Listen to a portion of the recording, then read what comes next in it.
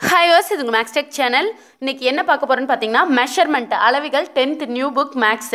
Okay, இது வந்து யாராருக்கு யூஸ்ஃபுல்லா இருக்குன்னு பாத்தீங்கன்னா SI exam. சரிங்களா? உங்களுக்கு psychology maths அதுல இருந்து measurementsல இருந்து கண்டிப்பா क्वेश्चंस வரும். சரிங்களா? அதுல டிஃபரன்ஸ் ஆன சம்ஸ் தான் உங்களுக்கு எடுப்பாங்க. அந்த மாதிரி TET competitive exam plus TNPSC-Group-MATHS TECH எல்லாருக்குமே ரொம்ப யூஸ்ஃபுல்லான சாப்டர்னு பாத்தீங்கன்னா 10th measurement அளவிகள். அதுல உள்ள ரொம்ப கஷ்டமான கணக்குகளை ஒரு ஷார்ட்கட் உங்களுக்கு சொல்லி தரேன். கோளம் மற்றும் திண்ம அரைக்கோளத்தின் மொத்த பரப்பு சமமாக இருந்தால் அவற்றின் கன அளவுகளின் விகிதம் 3√3:4. இதை நீங்கள் ஃபார்முலா வச்சு போட தேவையில்ல. அதாவது ஒரு கோளம், ஒரு ஸ்பியரு, அதனுடைய ஹெமிஸ்பியர், சரிங்களா? இதோடைய மொத்த பரப்பு ரெண்டுமே ஈக்குவலாக இருந்துச்சுன்னு சொன்னால் அதோடைய கன அளவு வால்யூமுடைய ரேஷியோ என்னன்னு பார்த்தீங்கன்னா 3√3:4. அடுத்தது R அலகு ஆரமுடைய H அலகுகள் கொண்ட கூம்பில் உள்ள நீரானது, அதாவது ஒரு கோன் ஒன்று இருக்குது, அதோடைய ரேடியஸ் ஹைட் கொடுத்துருக்காங்க. அதை வந்து என்ன பண்ணுறாங்கன்னா ஒரு சிலிண்டருக்கு மாற்றும் போது மற்றொரு உருளைக்கு மாற்றப்படுகிறது. அதனுடைய ஆரம் வந்து AR எனில் அதனுடைய உயரம் என்ன அப்படின்னு சொல்லி கேட்டாங்கன்னா H/3a². இதை நீங்கள் எக்ஸாமுக்கு போகிறதுக்கு முன்னாடி திருப்பி பார்த்தீங்கன்னா கண்டிப்பாக இதுலேருந்து கேட்டாங்கன்னா நீங்கள் வந்து சம்மா வச்சு போட்டிங்கன்னா ரொம்ப நேரம் ஆகிடும். சரியா? அதனால் இந்த ஃபார்முலா மாதிரி இதை ஞாபகம் வச்சுக்கிட்டிங்கன்னா ஈஸியாக அடிச்சுட்டு வந்துடலாம். அடுத்தது 6 அலகுகள் ஆரமுடைய இரு சம அரைக்கோளங்களின் அடிப்பகுதிகள், அதாவது ரெண்டு ஹெமிஸ்பியர் வந்து ஒன்றா இணைக்கப்படும் போது உருவாகும் திண்மத்தின் புறப்பரப்பு என்னன்னு பார்த்தீங்கன்னா 4πr². இது வந்து கதை மாதிரி இமேஜின் வச்சுக்கணும். சரியா? கதை மாதிரி ஞாபகம் வச்சுக்கணும், ஃபார்முலா மாதிரி.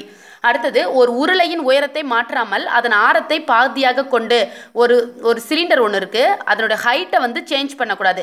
ஆனால் அதனுடைய ரேடியஸ் இருக்குல்ல, அதை வந்து பாதியாக 10 இருந்துச்சுன்னா 5ன்னு வச்சுக்கணும். ஆரத்தை பாதியாக கொண்டு புதிய உருளை, புதுசாக ஒரு சிலிண்டர் உருவாக்குறாங்க. புதிய மற்றும் பழைய உருளைகளின் கன அளவுகளின் விகிதம் என்ன? அதனுடைய வால்யூமுடைய ரேஷியோ என்னன்னு பார்த்தீங்கன்னா 1:2. அடுத்தது ஒரு உருளையின் ஆரம் அதன் உயரத்தில் 3/1, அதாவது சிலிண்டருடைய ரேடியஸ் எப்படி இருக்குன்னா அதன் ஹைட்டில் 3/1 இருக்குது எனில் அதன் மொத்த புறப்பரப்பு எவ்வளோன்னு பார்த்தீங்கன்னா 8πr/h²/9. சரிங்களா? அடுத்தது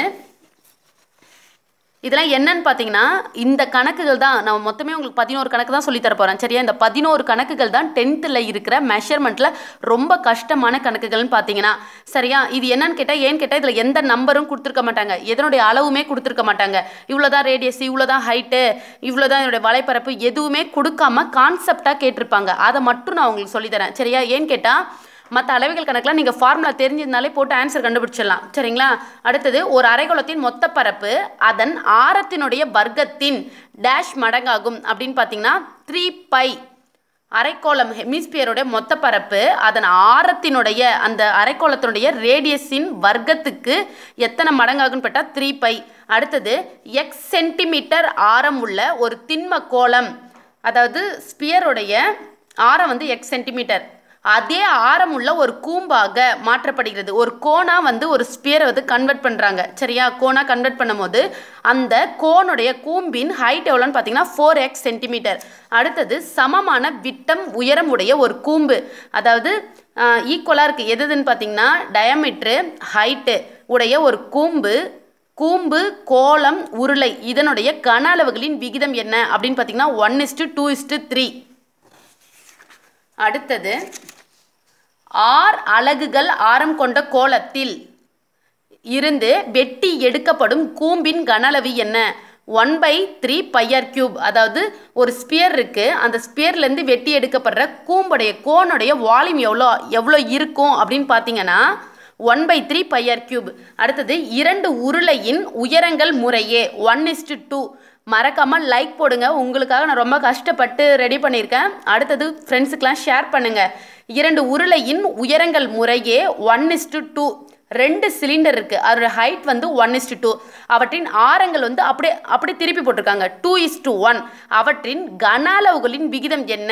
அதாவது வால்யூமுடைய ரேஷியோ எவ்வளோன்னு பார்த்தீங்கன்னா 2:1. அடுத்தது ஒரு கோளத்தின் ஆரமானது ஸ்பியர், அதனுடைய ரேடியஸ் மற்றொரு கோளத்தின் ஆரத்தில் ரேடியஸில் பாதி எனில் அவற்றின் கன அளவுகளின் விகிதம் என்ன? வால்யூமுடைய ரேஷியோ என்ன அப்படின்னு கேட்டிருக்காங்க. பார்த்தீங்கன்னா 1:8. தேங்க்யூ வர்ஸ், கண்டிப்பாக பிடிச்சிருக்குன்னு நினைக்கிறேன். நெக்ஸ்ட் வீடியோஸில் உங்களுக்கு ரொம்ப இம்பார்ட்டண்டான ஒரு ஷார்ட்கட் ஃபார்முலா சொல்லிட்டு போகிறேன். தேங்க்யூ.